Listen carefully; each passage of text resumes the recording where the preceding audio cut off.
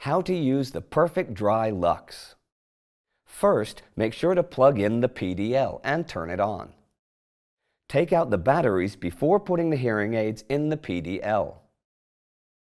Also remove the dome if it has a dome. Put the hearing aids into the PDL and close the lid. Press the power button on the PDL once. You may see a blinking starts, which indicates that 30 minutes of UV light drying has started. After 30 minutes, the light should stop blinking and will be static, showing that the 30-minute process has ended. You may take the hearing aids out now.